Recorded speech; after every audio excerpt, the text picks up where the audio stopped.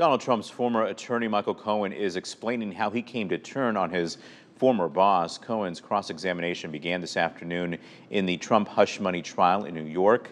He was on the witness stand for a second day. Prosecutors spent hours on their direct examination. And as ABC's Rena Roy shows us today, the defense got their turn. Donald Trump's former attorney, Michael Cohen, grilled by defense attorneys on the stand.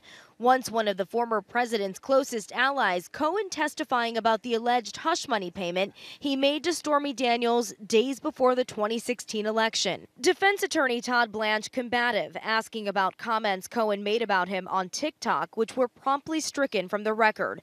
Cohen later conceding he has also said disparaging things about Trump on social media. And when pressed on if he wanted Trump to be convicted, Cohen said he'd like to see accountability. And when pressed, he ultimately responded, yes. Earlier, prosecutors wrapping up their questioning, lasting 9 hours over the course of 2 days. Cohen telling the jury about the lies he says he told on Trump's behalf to journalists and to Congress about the alleged catch and kill scheme. Cohen saying, I regret doing things for him that I should not have, lying, bullying people in order to effectuate a goal. Cohen reiterating that he paid Daniels on behalf of Trump to influence the election, telling jurors it was to ensure that the story would not come out and would not affect Mr. Trump's chances of becoming president of the United States. Prosecutors asking Cohen, were it not for the campaign, would you have paid that money to Stormy Daniels? Cohen replying, no ma'am.